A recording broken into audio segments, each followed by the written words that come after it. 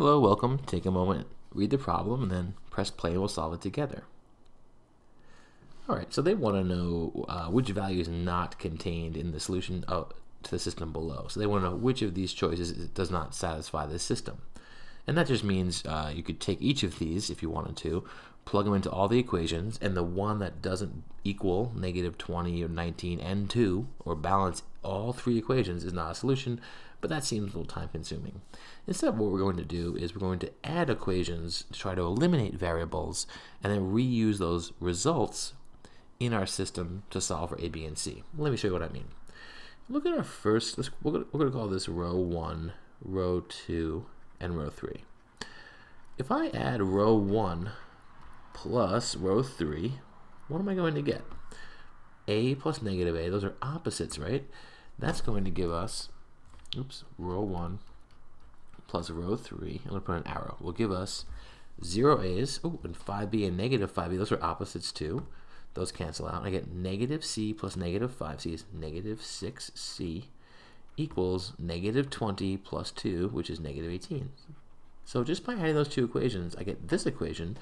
And the nice thing, what you have to realize, of course, is that if you add equations in any way, shape, or form, you get a new equation that is consistent with your system.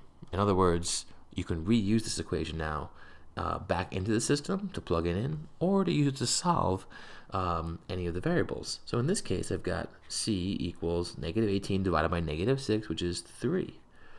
Okay, so C equals 3. Cross it off. Now, if I look at other aspects of the system, right, I don't know, do I see anything else that cancels out? Yes, I do. Look at this. We've got two opposites right here. So let's add row 1 plus row 2 and see what happens. I get A plus 4A is 5A, and I get 5B plus negative 5B is nothing, and negative C plus 4C is 3C. But wait a minute, we know what C equals. C is 3, so we can actually go a little bit further and say that's the same thing as 5A plus 3 times 3, or 9, and that has to equal negative 20 plus 19, right? We were adding these two rows. So that's negative 1. And now we can solve for A. Isn't that exciting? So like you can subtract 9, and 5A is negative 10 divided by 5, and A is negative 2. That's also a solution to our system. Now we can solve for B, because we have C, we have A. You can plug these values into any of these equations up here and solve for B. So let's plug in the first one. We have negative 2 is A, plus 5B minus 3, that's our C value, equals negative 20. So that means 5B, negative 2, and negative 3 is negative 5, equals negative 20. I'm going to add 5 to both sides, that's negative 15.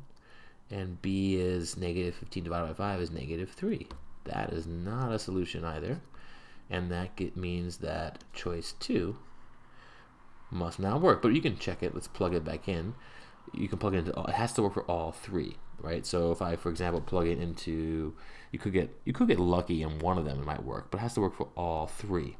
And I guess, to be honest, I don't feel like doing that, but I encourage you to do that. If you're not convinced, plug it here, see if it works here and here. If it doesn't work on all three, it's not a solution. It could work for 2, but not the third, but it has to work for all three. All right, hope that helped.